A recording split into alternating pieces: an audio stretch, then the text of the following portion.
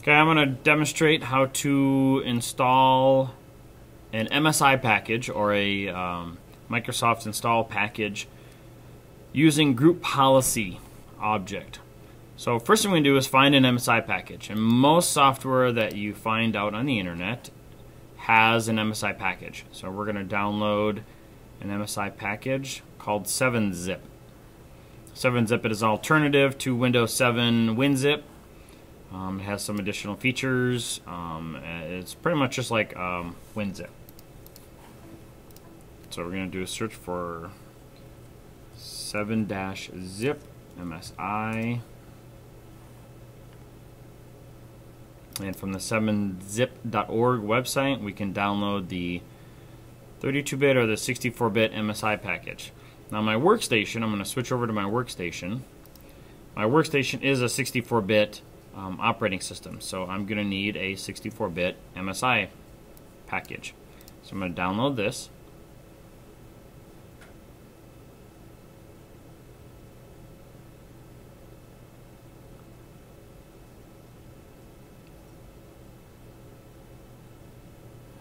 Okay, we'll try the direct link because it's obviously not downloading.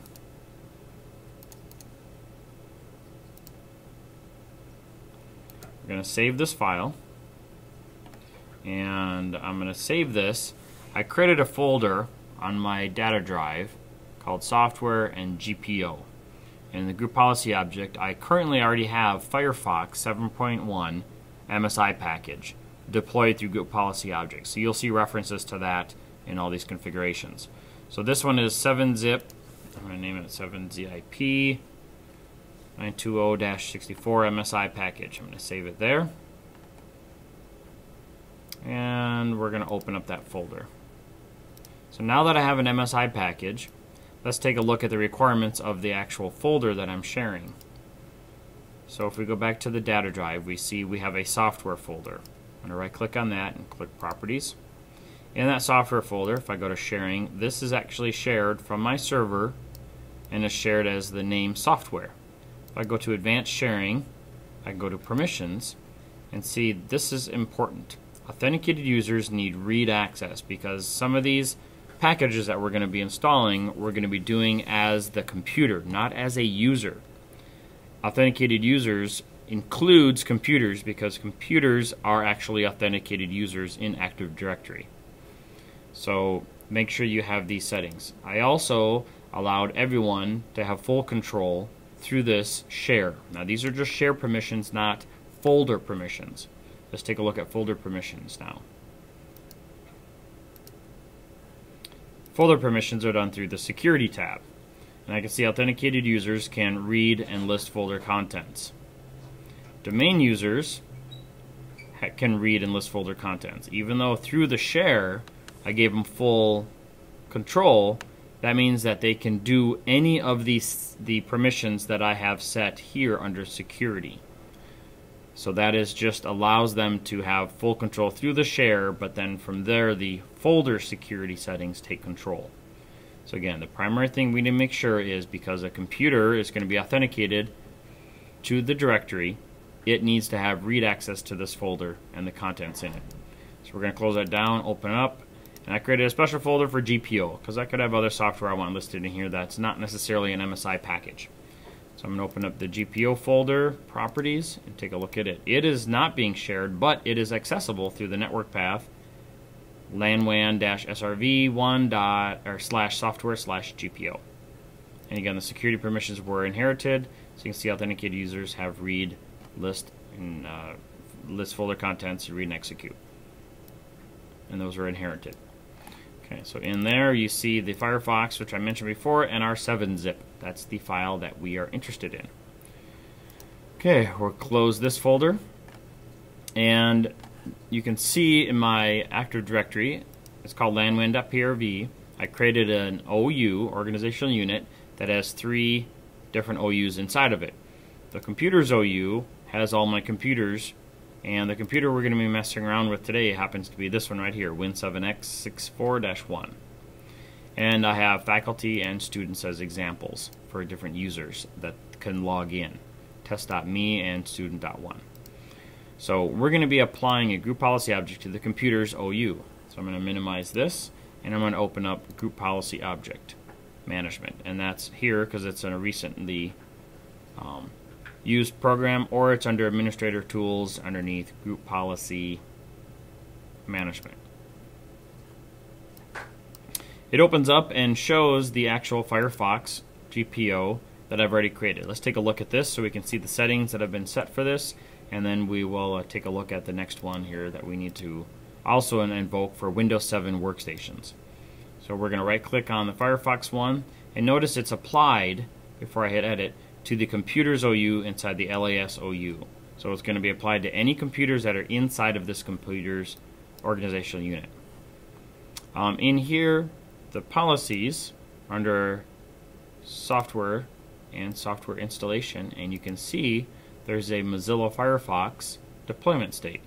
And I have identified, and this is another important aspect, the fully qualified domain name for this package. Not the E drive, the data drive where I have this stored on the server, but this is the path that all the workstations from the network will be able to access my Firefox MSI package.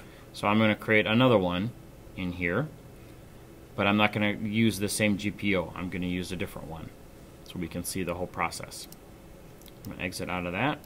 And the next thing that needs to work for the Firefox installations is the group policy object and disable universal access control. So I'm going to edit this one and take a look at this. Windows 7 pops up the little message that says, are you sure you want to allow this program to make changes to your system, yes or no? And you have to always hit yes. So that same thing occurs when you are installing a piece of software on the computer remotely through GPO. So we can take a look at Windows security settings and local security options. And if we scroll down, you can see the ones that I have enabled. So this one, the user account control behavior of elevation prompt for administrators in admin approval mode. If you define this policy, you have to select elevate without prompting. So that way it will actually elevate the authority to be able to make those changes without prompting. And then this one, detect application installations and prompt for elevation. We want to disable that one, so you have to check define this policy and disable it. Next one you want to set is only elevate user interface access applications that are installed in secure locations. We want to disable that one. And this last one, run all administrators in admin approval mode. We want to define this and disable this as well. So those are the only changes we need to make. Again, you can see the path to those security options is underneath the computer configuration, policies, Windows settings, security settings, local policies, and then security options. And in here you'll see those listed. So you need to make those changes. Alright, once we have those all set up, now we're going to create another group policy object for my 7-zip. So I'm going to right click on computers OU and create a group policy object in this domain and link it to this OU. I'm going to call this 7-zip and hit OK. I'm now going to right click on that and edit it. So the computer software installation through group policy is very easy. If you right click on software installation, we're going to create a new package. And it wants us to browse to the package. Now if we go up here in the address bar and take a look, it's using, because I last used this location for my Firefox installation, but yours probably is defaulted to the actual drive letter where the share folder is. So instead of the drive letter E, software GPO, this is the incorrect location. You want the actual network location. So you can click on network, and here you're only going to see the other computers that are in your network. So this is where you need to actually type in the UNC full path. So my server name is LANWAN-SRV1, and I'm going to type in the fully qualified domain name. It's good practice to do so. .lanwan.prv/. And then here it automatically shows a list of shares that are in there. And we remember it's software. Inside of software, it's GPO, and then 7-zip. Again, you want to double check that you're using the fully qualified domain name and path. So I'm going to choose 7-zip, hit open, and we can have this as an assigned or an advanced. We're going to choose assigned. So now this package is assigned to be deployed to any workstation that doesn't already have it installed. And again, it's going to use the source, the fully qualified domain name and path to the MSI package. And that's it. Now let's take a look at the workstation and make sure that this actually gets applied. So on my workstation, I'm going to log in. As test.me, this is the student account. I'm going to type in my password correctly.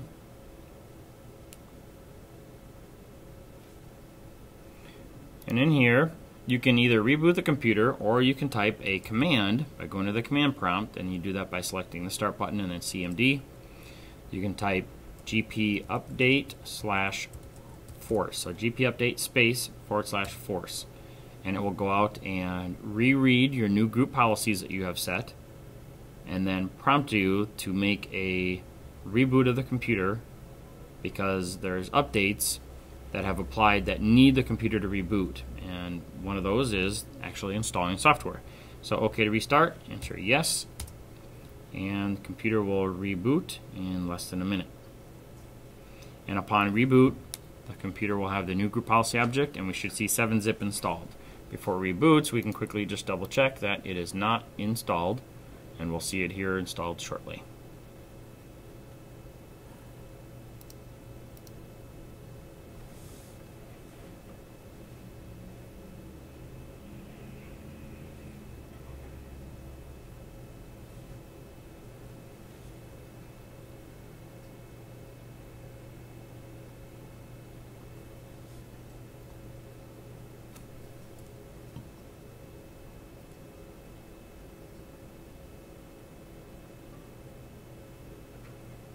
And just like any software package that gets installed, it takes a few minutes or seconds to install it using the MSI package. Imagine if you were to double click on the MSI package and install it, or prompt you a few times to install it.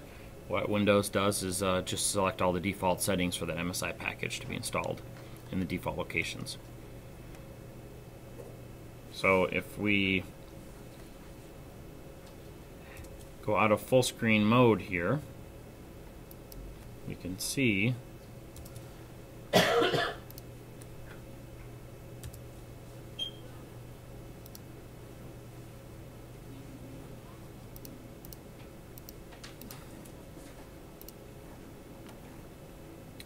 hard disk is actually being written to. So I'm going to go back into full screen mode and I'm going to log in. Hopefully the installation should be completed.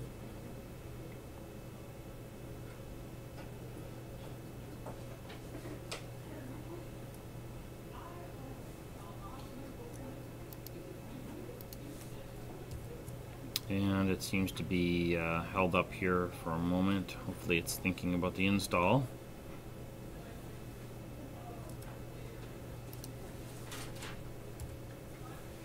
Yeah, it's not letting me log in here yet.